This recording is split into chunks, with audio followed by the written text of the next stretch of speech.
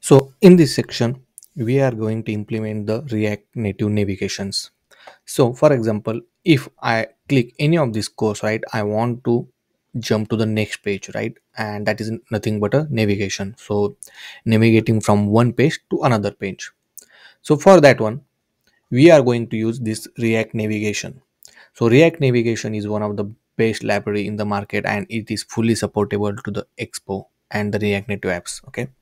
So I drop a link of this React Native to URL in the description, so you can go and check it out. So let's go to the documentation of this one, and here first of all you need to install this dependency. So copy this dependency, go to your project and execute it.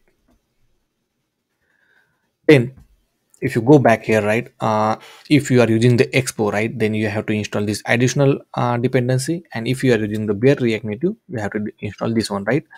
Depends on your operating system, you can choose in npm or this yarn. Okay, so let's execute this another one as well.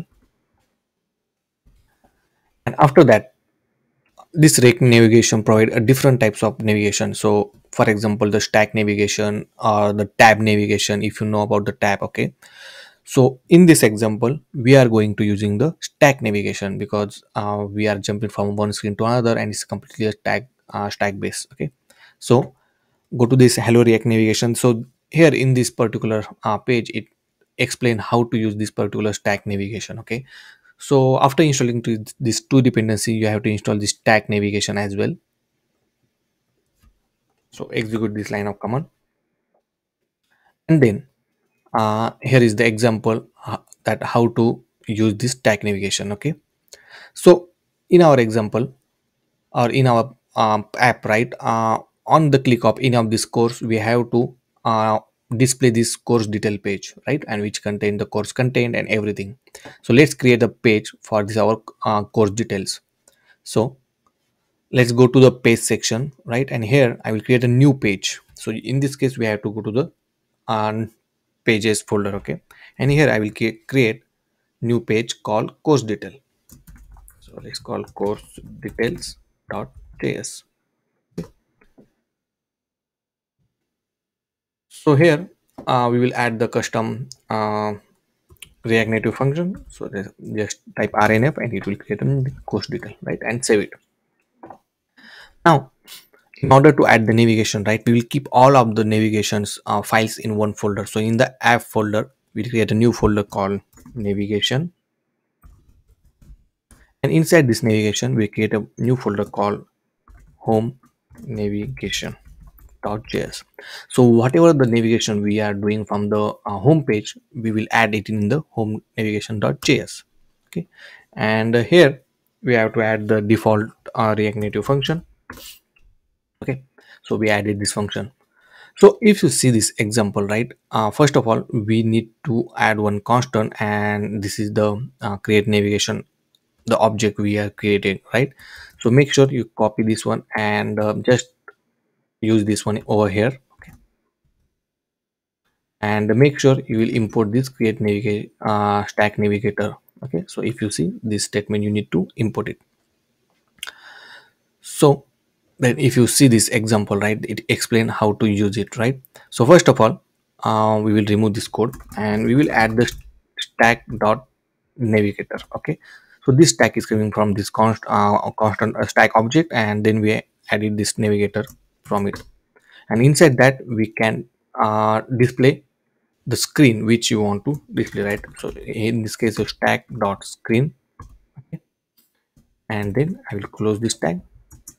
Inside this you have to define the component. If you see this example, right, we have to define the which component do you want to use for the particular navigation, right.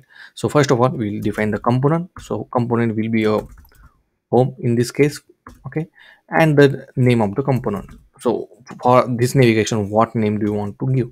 So in this case I will give home and save it. Okay. Another thing, we will add one more screen here. So the another screen is our course detail, right. So I will write course detail like this, and the component name will be a course details, and save it.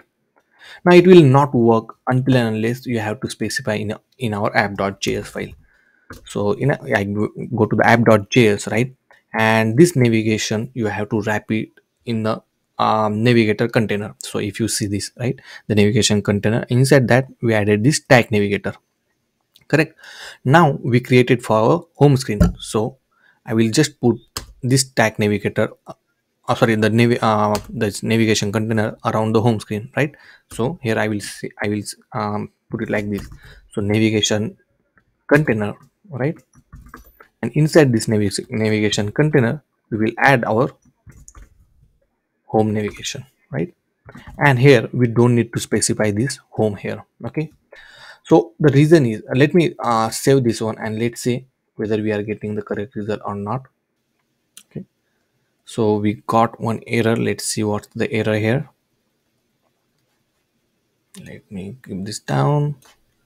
So it's saying the,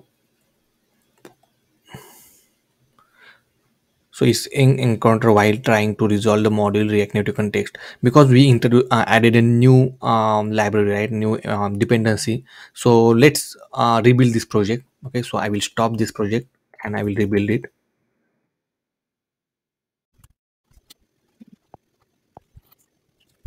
And now if you see, we are able to go to this our home screen, right? And we are not using this particular home component directly in app.js.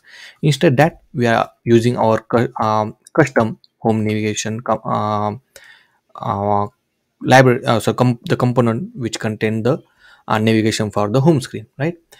Also if you see, right, when we add the navigation you will see this home, the top bar, right? And it automatically get added when you added the any navigation to the screen.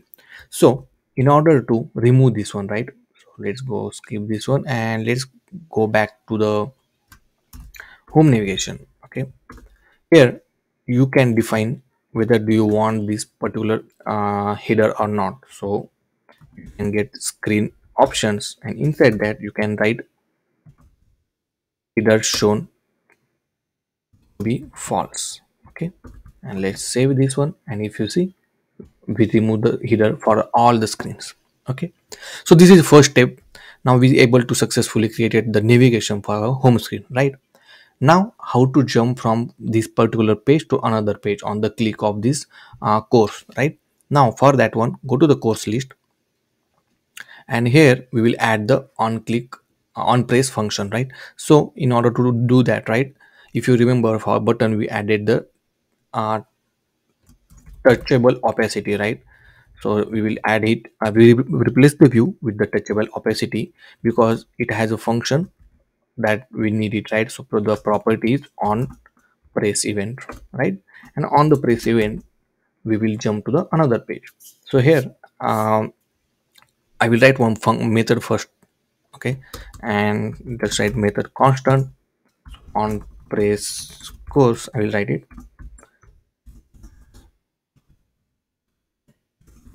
okay, like this, and here I will pass the course information.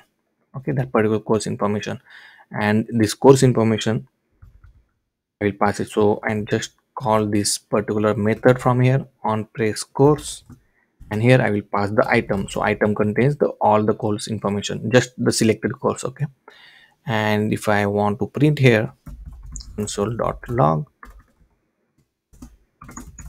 course course and save it.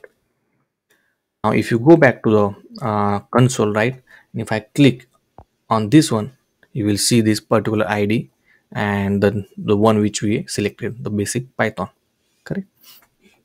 Now how to jump to the another page? So first of all you have to define one hook, right, which is called the navigation is equal to, so I define the constant navigation, and here you have to use navigation. Okay, and make sure once you use this make sure to import that one. Okay, and here you have to just define that one. So you can write navigation dot navigate. Okay, and where you want to navigate, so in this case we want to navigate to the course details. So course details, this name should match the name which we gave in our navigation, right? So in this case we gave the name for the course detail page is course dash detail, make sure it's matching with this one, right? And then I save it.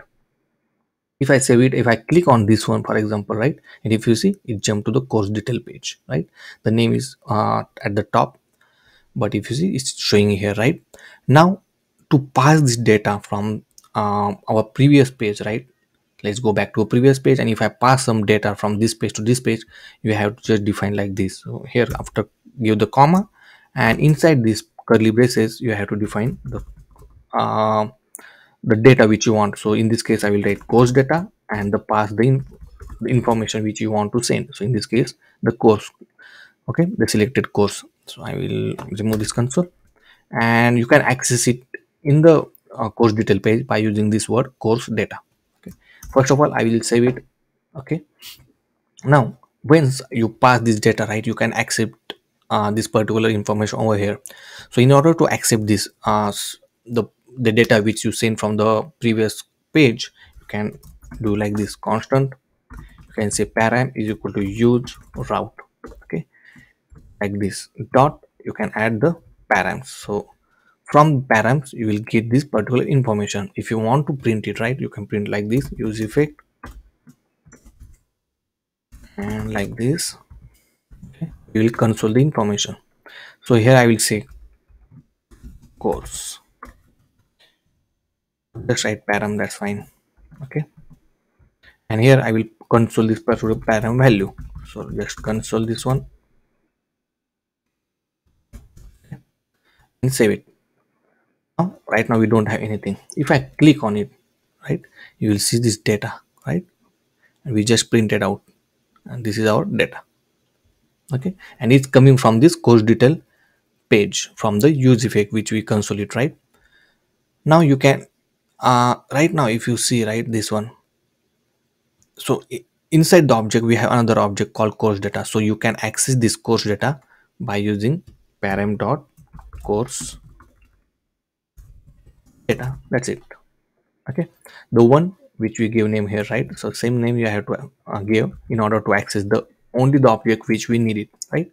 And then that object we can save, one state. So in this case I will write like this: course set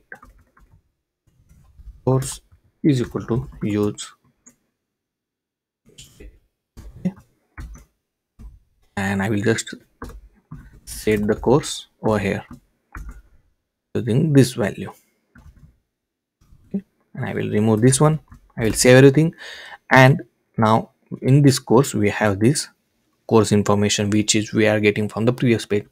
Now you might have the question why we are sending the data from previous page to another page.